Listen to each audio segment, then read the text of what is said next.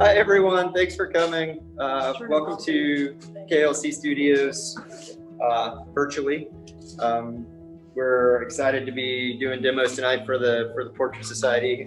For those of you that don't know, Susie Schultz is going to be demo and drawing tonight, and Basil Watson is going to be sculpting along with me. We're both going to be doing sculpture demos.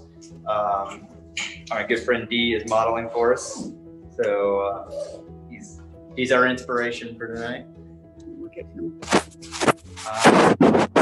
We'll get started.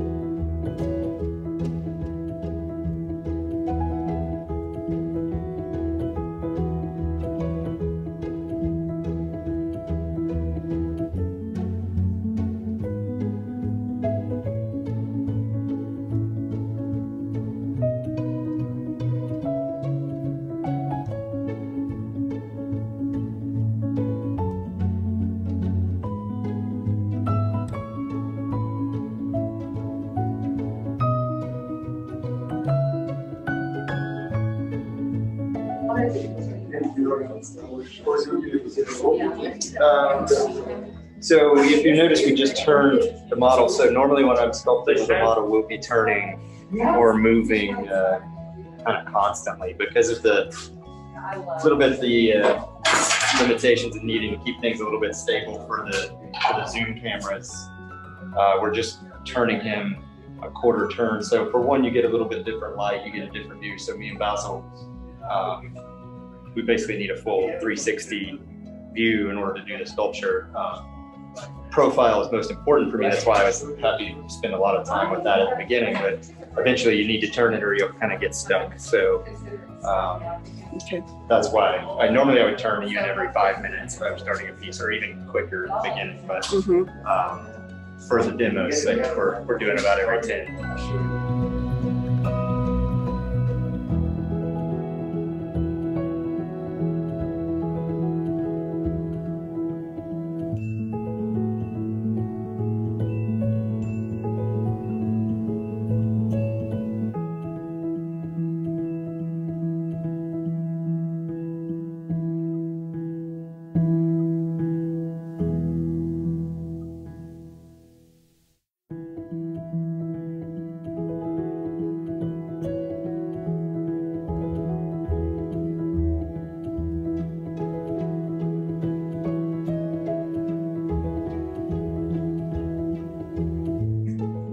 Okay.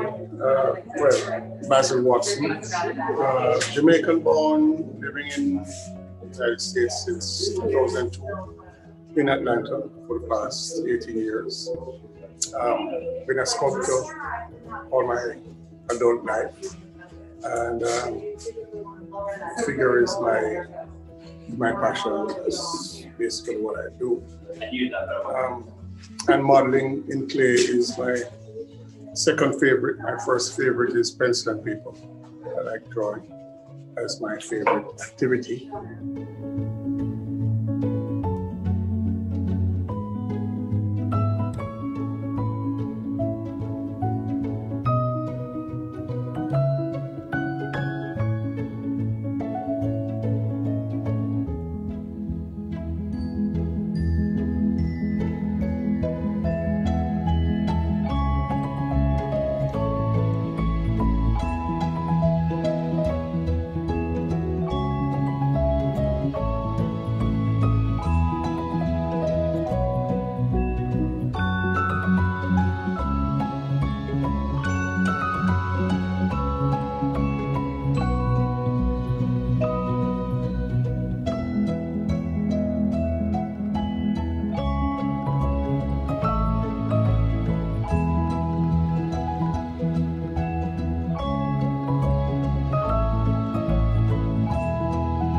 Off with drawing and then switched to watercolor and then did that full-time for about 6 years before I started doing oils. So now I like experimenting with a lot of different medium. And tonight I'm doing a drawing. And so this is what I've done so far. And I start off with just kind of getting the general, doing a lot of searching lines and getting the general features in the right area. And of course, I'm having to go back and make some corrections. You can tell, you know, I had to redraw the outside of the head here. But I like having a paper that has sort of an older patina. And so what I've done is I've toned the paper with Georgia clay. And it's just clay that I dig up outside my studio. And then I put water on and create a wash with the clay particles and then let it dry and then brush them off. And so I've toned several different sheets of paper. This is with Georgia clay, and it's also using a walnut ink that one of my art models made and brought. So it just kind of gives an interesting thing to start with. This is the Georgia clay as well. And I did like a graphite wash. I have a pan of graphite that I can use with water. So it's just, you know, trying to use some different, trying to get some different backgrounds to make it have that sort of patina beige. So. Okay. That's interesting. Great. Yeah. Thank you for sharing that. You're Thank welcome. you for being one of our artists. Oh, you're welcome. You're welcome.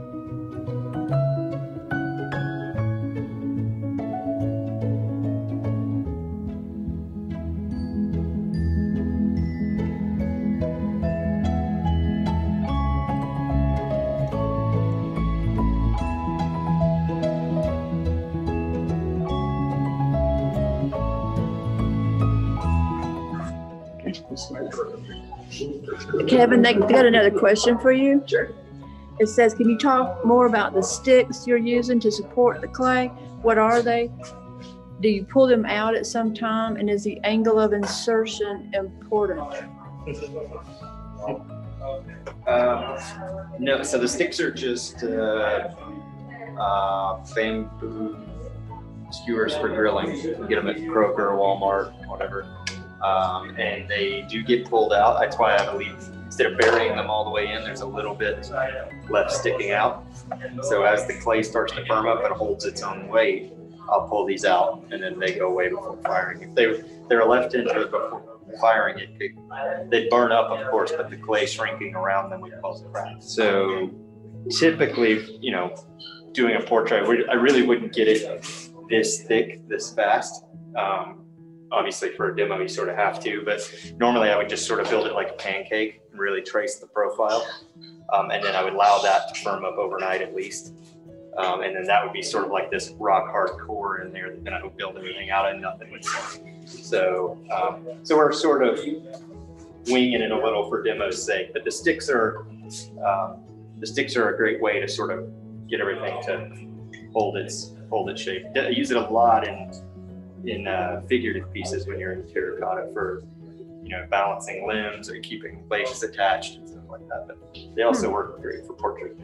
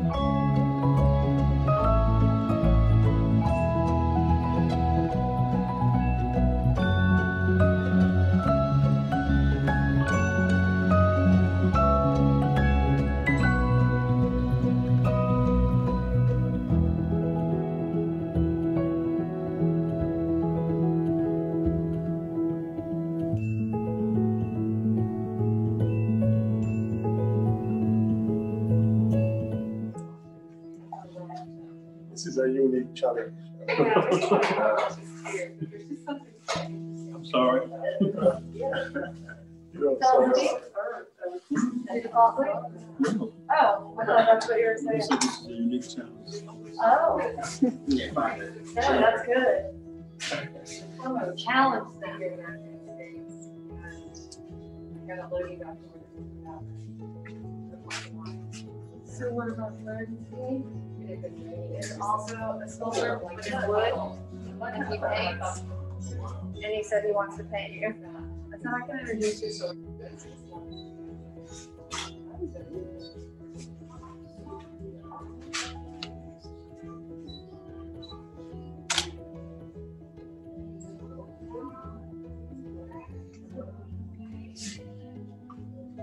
Kevin and Basil, I got a question.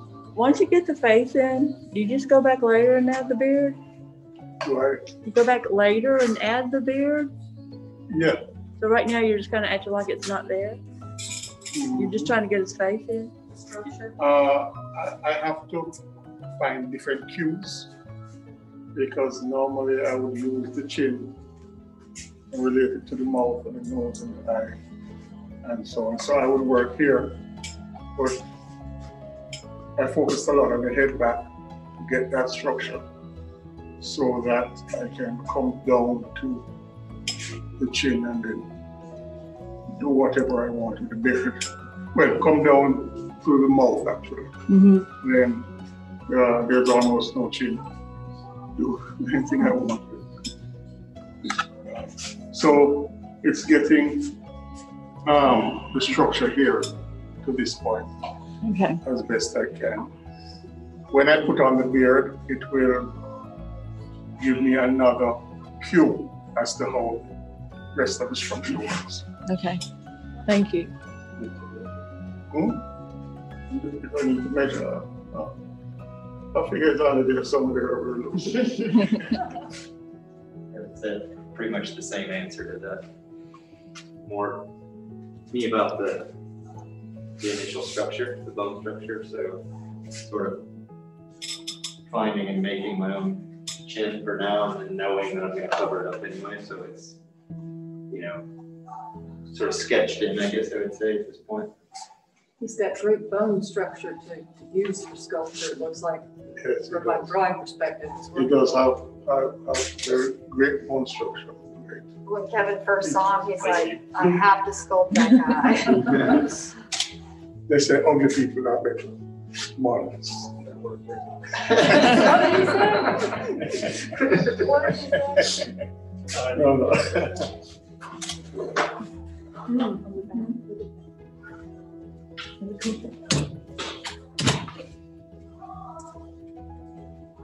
You both approach it from every angle. You get down on the ground and then up above and every plane. Sculpture is a three-dimensional, so have to go all around it. yeah, it's a aerobic. When you reach my age, getting up and coming down is not so easy.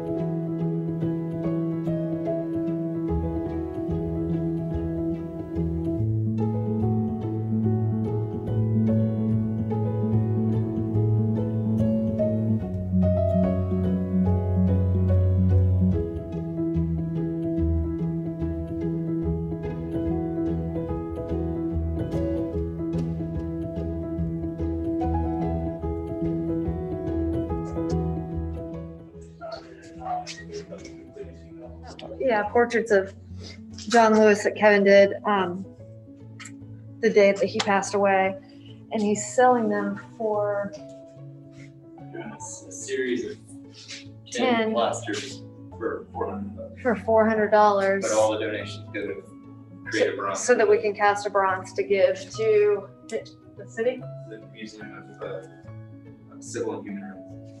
Okay. 400 each, yeah, for the plasters, which will cover the cost of the bronze.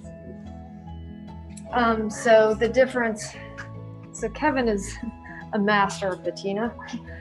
So this looks like bronze, but it's not. It's not, Oh, okay. it's not wrong? I thought you might think Yes, that. Yeah. yes. So what is that, painted on that? So he does a very similar chemical process that he does do with patina with plaster to create the same thing, but the base coat is like a paint, that has Paint, metal right, yeah. paint in it. But before we could afford bronze, Right. cast bronze, that is what he would do, and it was Yeah. almost like you were getting the real thing.